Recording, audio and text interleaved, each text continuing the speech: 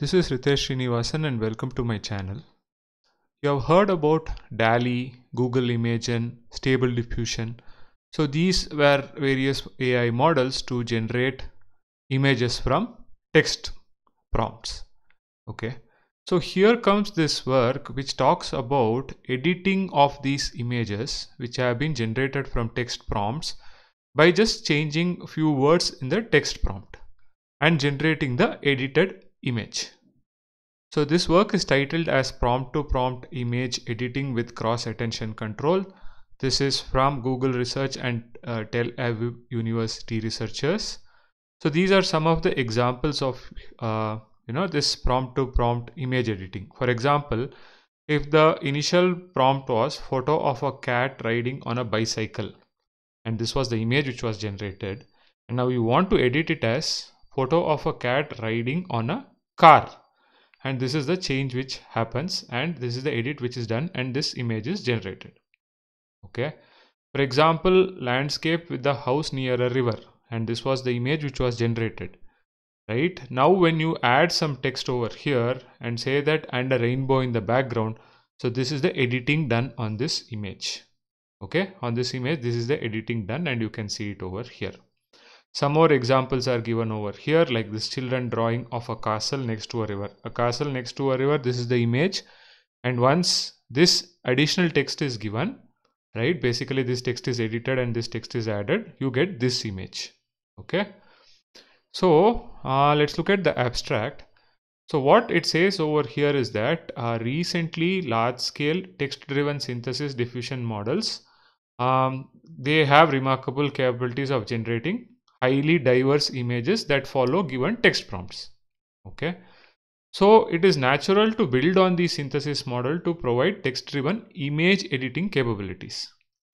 But editing is challenging for these generating models, since an innate property of an editing technique is to preserve some content from the original image, while in the text-based models, even a small modification of the text prompt leads to a completely different outcome. So that is a challenge. Right? So what the state-of-art models do is that they ask the user to provide a spatial mask, okay, to localize the edit. Okay, for example, in this case, they would say, okay, you provide a mask of this region to localize it so that I can change this from bicycle to car. The model can change it. Okay, so that is the thing, right?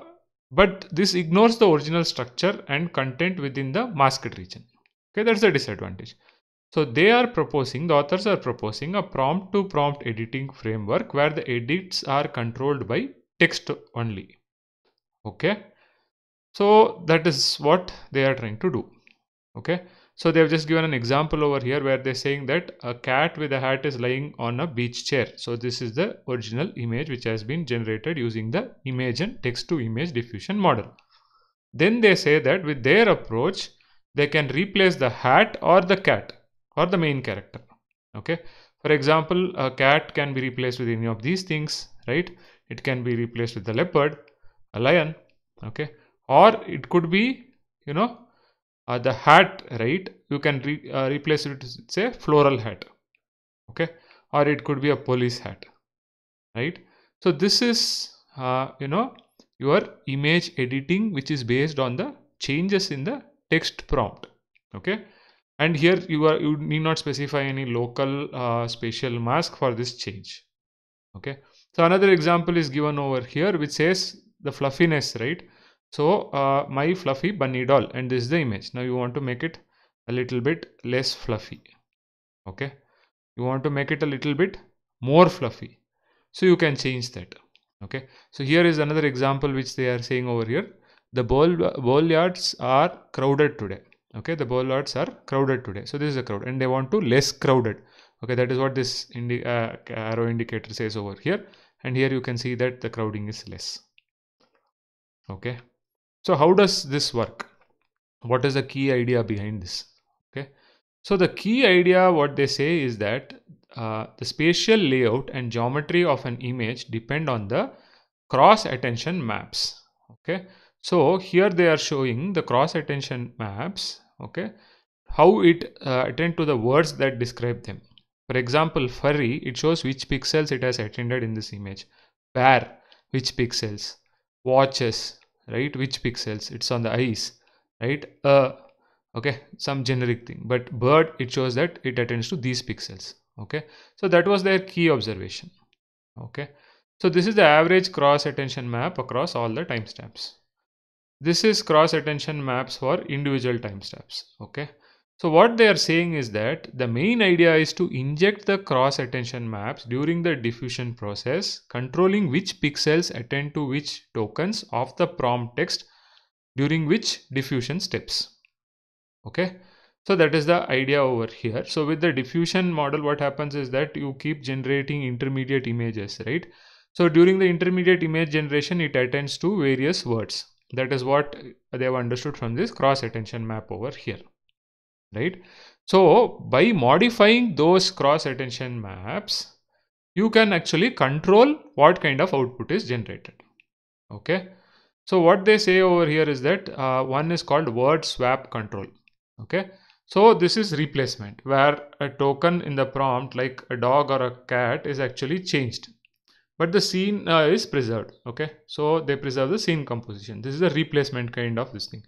Then there is also prompt refinement control.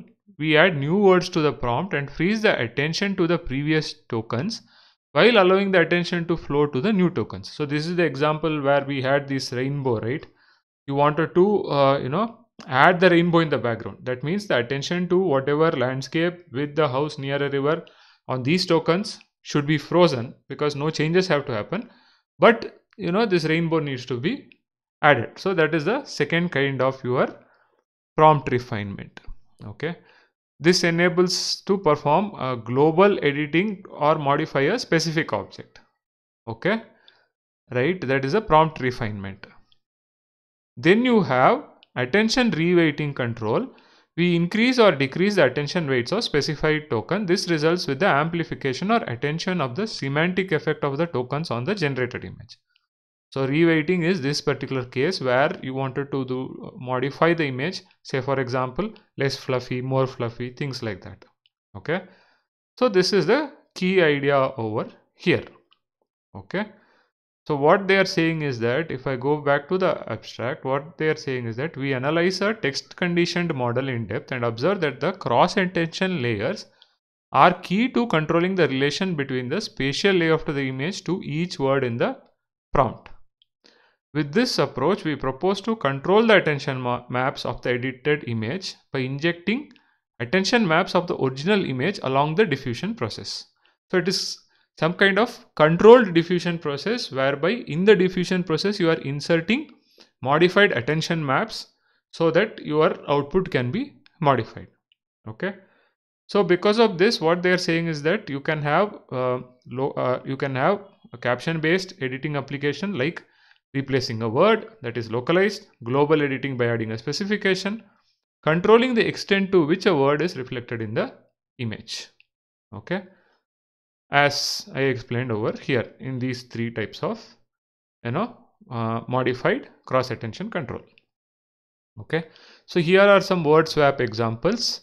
So this is the source image and this is the modified image where apples is replaced by cookies, right? This is an example of a basket replaced by the bowl, right? A basket is replaced by a box and so on. Okay, so here is a photo of a butterfly on a flower. Okay, now you want to change from flower to bread and this is the image which has been generated, and these are the various images where this flower has been replaced by a mug, a computer, a mirror, a snail, right? Butterfly to snail. This is the second change, right? This is a drone, butterfly to drone. Okay, so the thing in these images is that it looks very natural in the sense that you don't see any artifacts in these images when this particular edit has been done, right? So the context and other things are quite maintained well. Okay, so here are examples of prompt refinement.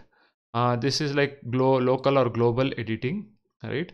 So here a photo of bear wearing sunglasses and having a drink.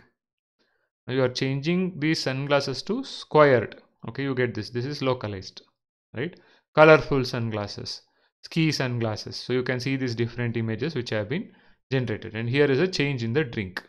Okay, this is from a beer drink, coffee drink, wheatgrass drink, and based on that the colors have changed. Right, here it is a car on the side of the street.